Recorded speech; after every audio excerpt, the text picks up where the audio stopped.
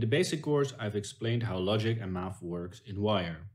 But now we're doing instancing, so the math and logic get a little different. There's also math and logic nodes that only work with collection, so there's that. Lucky for you, this stuff is really easy, so we'll go through it fast. Let's get started. When you are doing basic math operations, like subtraction and multiplications, you can either do the operation with a collection and a single value, or two collections. In this example, I am multiplying. All the values from the linear node get individually multiplied by 2. But down here, I'm multiplying the linear node with a sequence node. In this case, each index gets multiplied with a value at the same index of the other collection. In other words, index 0 of the linear node gets multiplied with index 0 of the sequence node. Index 1 of the linear node gets multiplied with index 1 of the sequence node, and so on. Logic operates in a similar way. Here I have a collection of booleans being compared with an equal node set to false. All the values in the collection of booleans are being compared against false. When I input a collection to test against, each index gets tested against its index in the opposite collection, just like the math nodes. Simple as that. Keeping on the subject of logic, you know comparators and you know how to use them, because I've taught you how to use them in the basic course. So I can keep this short and show you which comparators only work with collections. None, all, and any join the comparator party. All outputs true if all inputs are true. None outputs true if none of the inputs are true. And any outputs true if any of the inputs are true. And that's all the logic you need to know when you're working with instancing.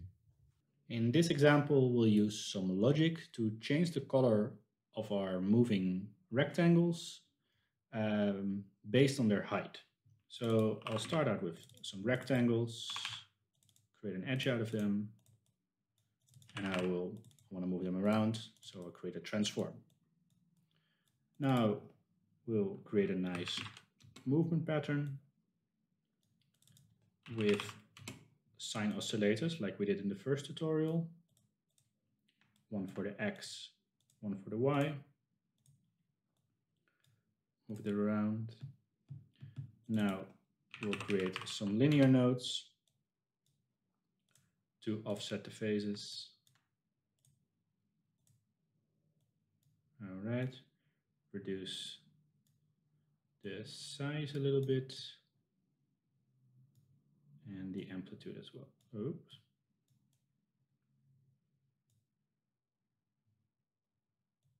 Maybe play around with the linear so we can get something weird going on, some cool pattern. All right, that's nice. Now we want to render them to shape. Let's pick white, it's not very relevant, we'll change that. Now, based on their height of the rectangle, we want to change the color. So we'll take the variable, this value, because that's the Y. We'll say if it's greater than 0, which basically means it's above the middle, this area over here. If it's greater, then do something. So what do we want to do? We want to switch between two colors. So let's create a switch. As soon as I connect it, the switch will instance, and because it's a Boolean, the greater produces Boolean, the switch will become a Boolean switch. Simply create color in, create two of them. First I'll set it to red, the second color, let's say blue, and now as long as the colors are above 0, it is blue, below red. And we could create some smoothing. I really like color smoothing. And now our rectangles are changing color as they pass the 0 point. Of course, you can change this. You could also combine it with the X, for example, and create a 4-way color scheme like that. Just a little real life example of how you can use logic in instancing patches. So for this example, we're going to create a quite complex patch. So it's going to take a while. Grab yourself a cup of coffee. I want to have some shapes that move around randomly. I want to have automated color differences so that each instance has a slightly different color. And I want to show you another very powerful logic node when you're using instancing called within. To sort of create an area in the patch where shapes get bigger and get smaller as they move out. Anyway, enough talk. Let's start with circles and a transform. I'm picking transform because I know I want to play with the scale later on, so move simply won't cut it. Now I want to create some random movement, and for this I'll use Perlin noise. And I'll use two Perlin noise nodes, one for the X and one for the Y. Like that. And pack it in, and we already have our first random movement. Of course, we want to instance it. So the Perlin noise needs some kind of offset. I'll simply use the linear node, and let's say 100 instances. Let's go big or go home. To the face offset, I'll copy this. It helps to get like a bit weird values in here. And we are getting our messy movement already. Let's lower the size of the circle to be like even smaller than that. And now I want to lower the speed down quite a bit. And the amplitude of the X can be larger because our screen is wider than it is high. So let's scale this a bit up. Yeah, that looks good for a random movement. Next up is when the circles enter the middle, I want them to be bigger than when they're outside. So we'll take the pack, which are X and Y coordinates, and I'll check if they are within a certain limit. Cool thing is, if I input this automatically tests against a float2 value. So if the top is -1, the bottom is 1, then we want to be somewhere in between this ratio. Right? Oh, of course, our screen is wider, so we might want to increase this, like the X, let's say 8.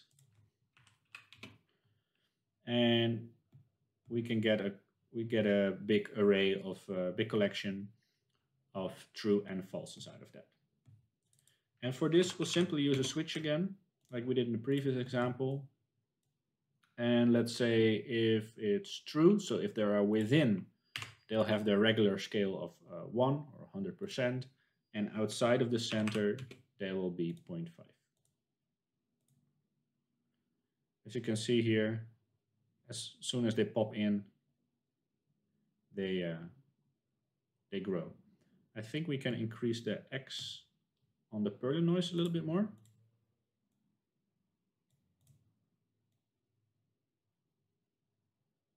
Yeah. All right. You can probably guess already what's next. It's adding smooth, because this is way too erratic. Let's make the smooth really slow. And you can see the dots fading in and growing back in as they go. Nice. This will be our movement pattern for this patch. Time to throw it into a shape render. Now I want to do something interesting with the colors. Let's, for now, just give it white. I want you to be able to have a color and then create color variations by using the random node. So let's start with just a simple color. This is something that the user could pick. And as you know, if you just pick, let's pick a color, it's a float 4. So the first value is the red channel, the green channel, the blue channel, and then the alpha channel. So what I want to do is I want to add and subtract to that randomly. So I will create a random node, set it to a float 4 because that's what we're having, and we're adding these together. Right, so we're going to add a random color, so to speak, to the existing color. I don't want to change the alpha, so I'll set this to 0. So yeah, whatever alpha you pick here, this is the alpha slider. I want the user to have control over that. The values are way too large because adding, let's say, having here like a 0.48 for the red channel, adding 0.5 to that will already be full red. So that's the values are too large. So let's say something like minus 0.1, minus 0.2, minus 0.2, minus 0.2, 0.2, 0.2, 0.2. Now we're all having the same color. We're going to expand on this later on. And if I trigger it, I have small variations upon the original purple color. Right? So the color variation part works. Now I want to instance it. So we're working with 100 instances, so I want to have 100 colors, and I want to have 100 random values. Let's see how that looks. All right. Now each color has its own slight variation to it. Now we want to add some control over this. So I want to give the user a float. And I want to, let's say, run from -1 to 1. That's the most extreme you could add to a color. Anything beyond that is 1. But I need a float 4. There are no float 4 sliders, so there's just a float in. So I'll pack it together to create a float 4. So this value will go into the pack. And the W here would be the alpha, so we can keep that to 0. Now, a little trick we can do here is create the onChange node. So whenever the value changes, this is gonna send out the float 4, but we don't care about the float 4. We care about it. This is an event flow which can trigger the random node. So each time we pull the slider, we get a new color, right? So we don't have to put in a trigger button or something like that. Now this will be our max value. We can also pull that from the onChange. This will be our max value, but we also need our minus value, which is just the opposite. So what we could do is get a negate, which turns any positive value into a negative value and negative value into a positive value, and put it into the minus. And now we have color shifts, but I think the pack was not instanced. So that was a mistake on my part. And now if we go all the way up to 1, we get a huge color variation. And if we go down, let's say 0.1, we get this really subtle color change. And you can still, the alpha is still untouched. So that's cool. I want to finish this patch up. Normally it would just this be it, but I want to finish this one off. So let's say we're creating a blur. We're adding a little blur to it. I'll keep these values. No, we can blur a little bit more. Yeah, make them really vague. I want them to be like auras.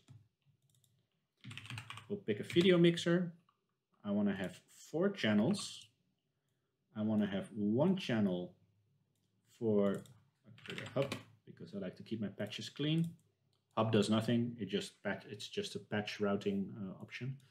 I want to have my original signal on top. I want to have the blur around it. Might need to lower this one a little bit. Yeah, that's fine. I want to have a solid color in the back. I just want to have a black background for this. So that works nicely. And next I want to add a transform. And then the transform is going back into the video mixer with a video, so we get video feedback.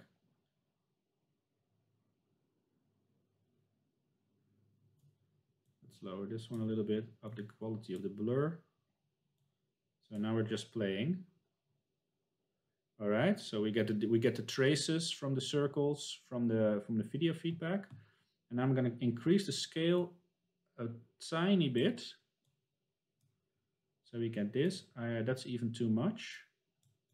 So I want to have like 1.01, 1.01, and play with these values.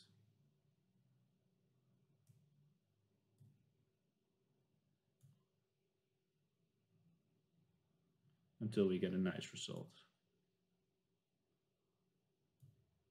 That's pretty cool. Decrease the opacity a little bit more.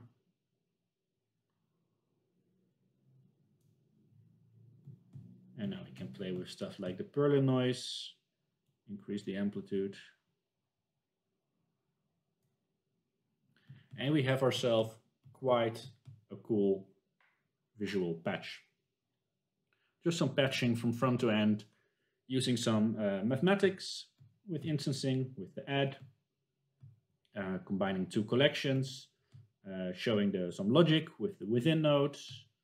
So yeah, this is pretty well rounded. If you understand what I'm doing here, you are very well on your way to becoming an instancing pro.